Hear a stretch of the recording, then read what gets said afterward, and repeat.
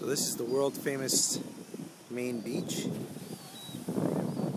It's got pretty good facilities here, nice facilities, pretty good sand, waves are crashing. It's not the best day today, it's a little bit overcast, but I have to say it is rated one of the best beaches in the world. Not for the beach necessarily or for the facilities, but because there's a lot of wealthy people and Hollywood stars that frequent this place.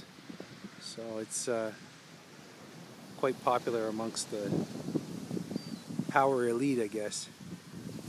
Anyways, it's not a bad beach. Pretty expensive to park here though, I gotta tell you. $25 in the public parking, unless you're a resident. Anyways, nice beach, good facilities, not the greatest day, but we're having fun.